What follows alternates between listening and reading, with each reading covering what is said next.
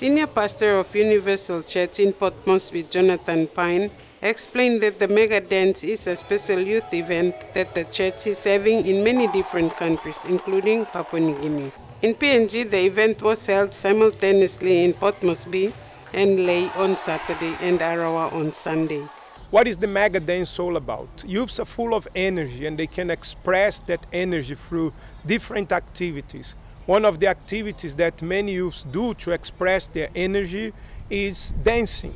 So that's why throughout the world, the Victory Youth Group, that's the youth group of the Universal Church, has decided to do this event called Mega Dance. 12 dance groups participated in dance competition in Port Moresby.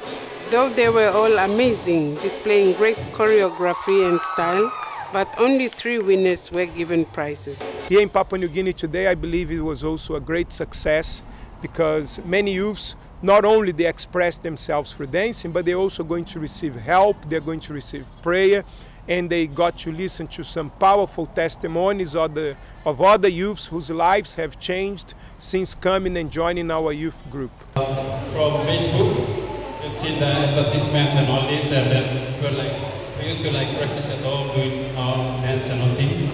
And then we said, why not we go, because we have a talent, so maybe we could use it for praise God for using our talent.